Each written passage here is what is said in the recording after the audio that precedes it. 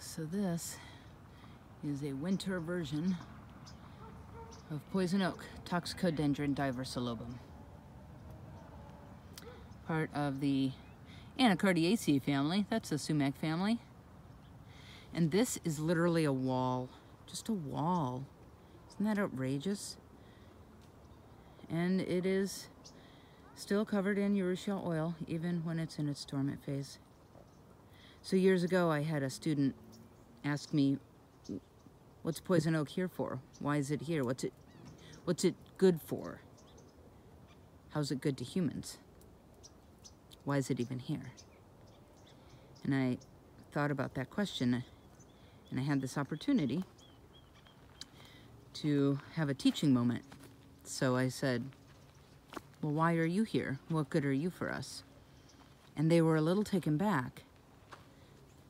But, of course, I said, I don't mean to be offensive in any way. It's just an interesting question to ask about the value of anything.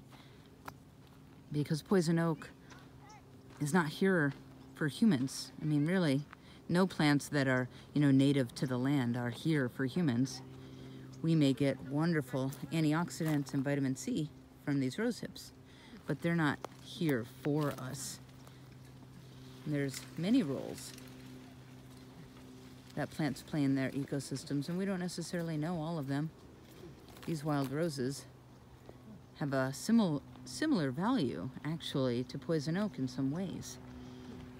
And that value is, well, it goes back to poison oak's, one of poison oak's many common names. One of its common names is called guardian of the forest.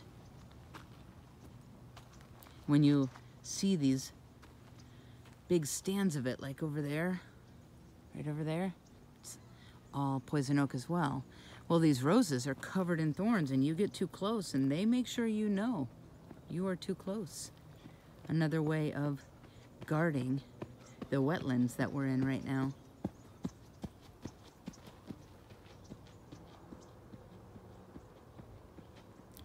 Love spending time